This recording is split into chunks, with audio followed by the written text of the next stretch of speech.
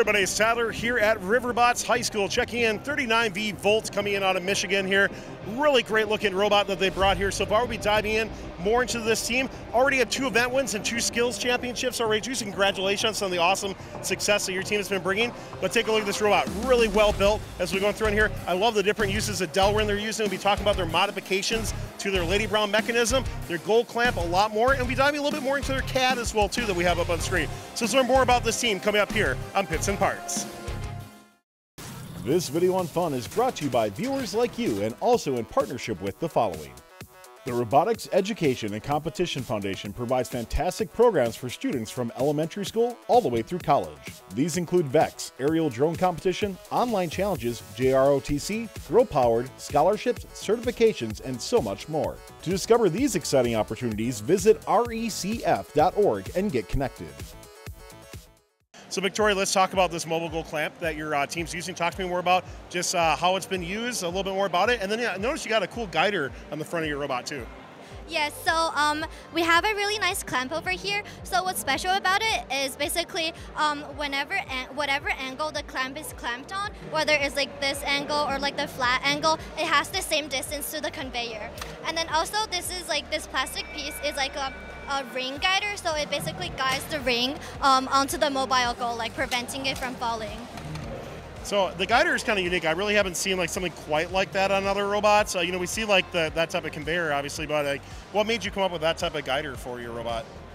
It really helps. It serves two goals. So first, it blocks the last ring, the 6th ring, from hitting our hook, and also it guides our ring to move like forward, so that we can clamp the goal a little bit to the front of our robot instead of making it too close.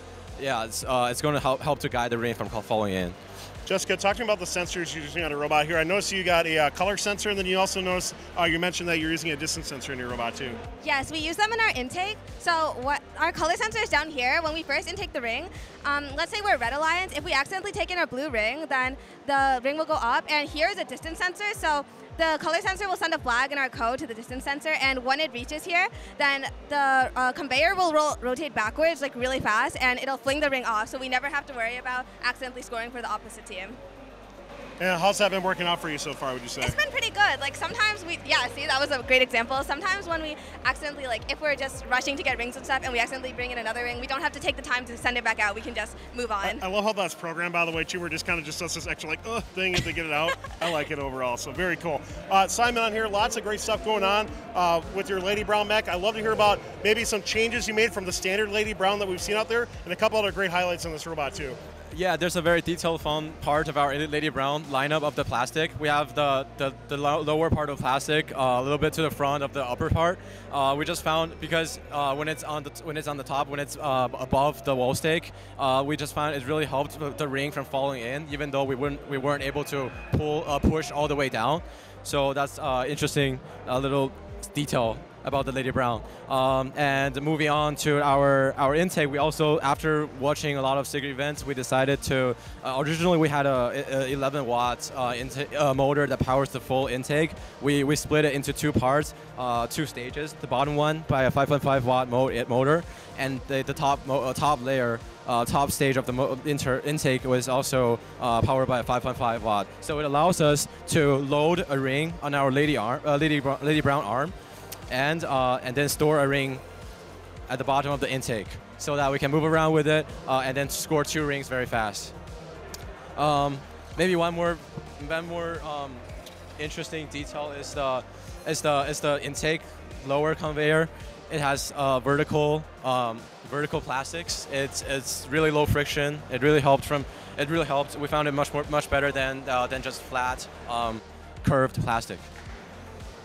Looking at changes throughout the competition season, what major changes has your team made, either coming into this event or maybe throughout the season? Yeah, the intake plastic was the one that I already mentioned. The plastic that we changed it from a flat curved plastic to vertical curved shaped plastic. Is much lower friction, and other changes includes like the clamps, geometry of the layout of the pistons. Like before, we had the lower mounting point of the piston to front, and it's pushing too hard that it's bent this C channel that we had, and we switched this to steel, and we also changed the geometry of the piston so that it helped too. And moving forward, we are thinking about more improvements, such as making the robot shorter overall and having the arm shorter so that we can flip all the way over to knock rings over and also score on the line stick during auton. And maybe we are going for a higher hand in the future too. Speaking about making changes, by the way, I saw you guys are using SolidWorks for your robot. So Eric, talk to me a little bit more about, of course, your CAD design, what you're doing. I'd love to hear, like, when you're making changes, maybe how do some of those iterations in SolidWorks work for your team? We use SolidWorks because as a school club team, we only have like 3 lab sessions per week, and building a mechanism physically takes a lot of time, and therefore it's always easier to get the geometry right in a CAD, so that even if like not everything works, at least you know that things are going to fit and things are going to be in the right place. And so we always CAD our robot before we build it in lab. And so this is the CAD of the current robot. We're also doing the same for our new iteration. So yeah, this is the robot that we're probably going to rebuild after this event. So we realized that a huge game changer is having a tier 3 hang. So we added that new mechanism here. This is inspired by like a Taiwan team, and essentially the arm raises up, and then the PTO will pull that arm down, and then the passive hooks will hook on to the ladder, and then so that this arm can release up and grab the next rung. How quickly are you looking at trying to get a climb in, like on tier 3? We're gonna train the aim like for under 15 seconds. Sure. And we're also gonna try climbing not on the ladder side, but on the post side, because then we can also score the top ring with our lady round. Well, a lot of great stuff going on with this team, by the way. 39V, thank you so much for telling us more about it. By the way, you have 9 teams here. That's awesome to see all the great support that this program is having as well, too. So we can't wait to see how your team does and all these other teams that you have here as well, too. So good luck to all the teams in 39 here and throughout the rest of the season. Thanks a lot. This video on fun is brought to you by viewers like you and also in partnership with the following.